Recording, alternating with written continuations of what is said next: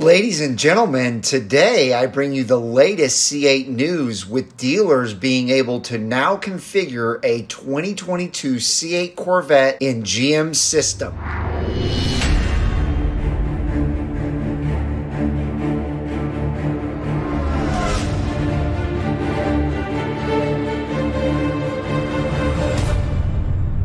Hello everyone and welcome back to Brink of Speed. I am so happy that you pressed that play button today. Thank you for joining me. If you are brand new to the channel, please do me a favor and smash that thumbs up button and you will join the thumbs up squad. Also, if you're new to the channel, we'd love to have you join the Brink of Speed community by smashing that red subscribe button and the bell for notifications when new videos are uploaded. Help me reach my goal of 50,000 subscribers and family members by the end of this year. So there are three topics that I want to discuss with you guys today, and they all revolve around C8 news. Number one, GM's latest on why 2021 C8 allocations were cut short. Number two, dealers being able to configure your 2022 C8 in GM's system already. And number three, the latest 2022 ordering timelines. So let's jump into it. All right, ladies and gentlemen, so as you see, I'm on CorvetteBlogger.com, which is one of my favorite websites to come to. And here we have the topic of Corvette Chief Engineer Tad Struchter on why GM cut the final 2021 allocation. And he is the chief engineer, and so I figured I would give you guys what he stated. And we're gonna scroll down here and zoom in on this section right here. And it says here, we learned our lesson last year. We didn't predict a pandemic and we actually promised to build cars, and then the pandemic shut us down entirely. We had to go back to customers and dealers and say, I'm sorry. It was 11,000 customers that we had to go back and say, okay, we'll put you at the front of the line for 2021. This year, even though things are constrained, we haven't had to do that. Every car we've committed to build, we expect to build. However, there's still ups and downs and we're fighting through it. But that's why we don't want to overcommit. But of all the cars we received and committed to build, we're still on track to build them. So a couple things, ladies and gentlemen. First of all, I didn't realize that they had gone back to 11,000 customers and said that they would put them at the front of the line. I thought that was really up to the dealerships to do so, and a lot of dealerships had dropped the ball on doing that, and that's why we had a lot of customers who had orders for 2020s who didn't even get 2021s.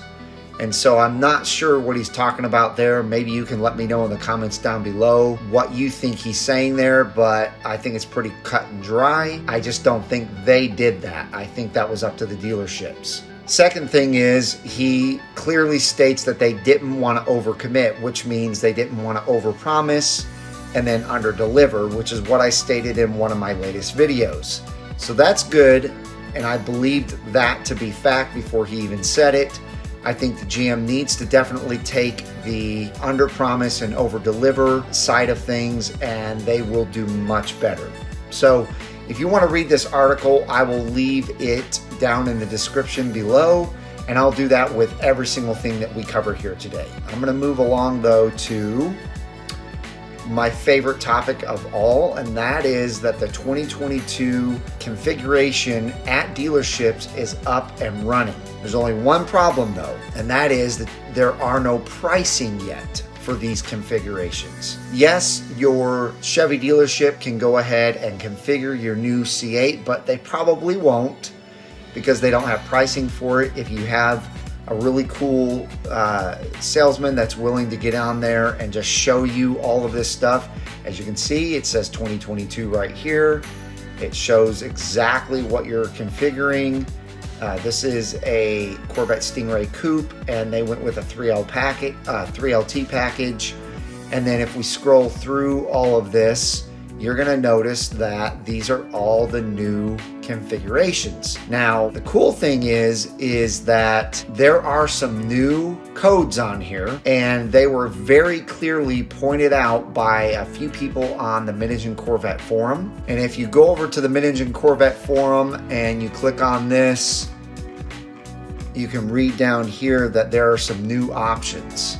Now, I spotted a few of these, but it's much easier to see if you just go over here. Again, I'll leave this link in the description below, but they talk about the D58 rear spoiler delete and the ZF1 Aero and Z51 package spoiler delete. So anyway, if you scroll through here, you will definitely see some new options that are available on the new configuration for the 2022. So it's worth taking a look at. And the good news is on this Corvette Action Center, they put together a coupe and a convertible, so you can look at both.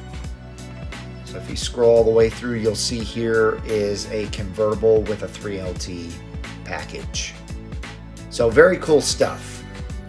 But moving on to number 3, I wanted to go ahead and address the ordering status for 2022s. And the Engine Corvette Forum never disappoints. They actually have a timeline down here. Now these are not exact, and they say that these, you know, could be completely different than what they're putting out here, but this is their best guess. So June 28th, dealers received the actual order guide details, some of the tiny parameters that this option must be ordered with that one, or the reverse, that one cannot order the new special editions with any but this spoiler, etc. July 1st, dealers are informed of their exact July allocation level, and probably also their number of August and September allocations. So that would be cool if on July 1st, your dealership got their July, August, and September allocation for the 2022 C8s. Also on July 1st through July 14th, they state that dealers who have, for example, 15 allocations for July's SORP, which is start of retail production, will finalize each order with those 15 customers. So that's going to be cool. It sounds like you're going to be able to go to your dealership at least July 1st through the 14th and go ahead and submit those orders and finalize those orders with your dealer. Now, July 15th, this is when the matching of A, GM granted allocation goes in, and B, dealer ed special prioritized orders for the amount of allocations, and C, each of the 15 order exact specifications and colors. And he puts down in the notes that the DOSP date is not yet set by GM, might be July 8th or thereabouts, and the build your own C8 process will not be available until early September. So these are the latest C8 updates that I wanted to go over with you very briefly. Again, this article will be down in the description below so that you guys can link to all 3 of these and read these things for yourselves and the comments that follow. But I hope that gives you some updates that you were looking for on the C8 as far as C8 news goes. There is more stuff to come that I'll be going over with you here soon.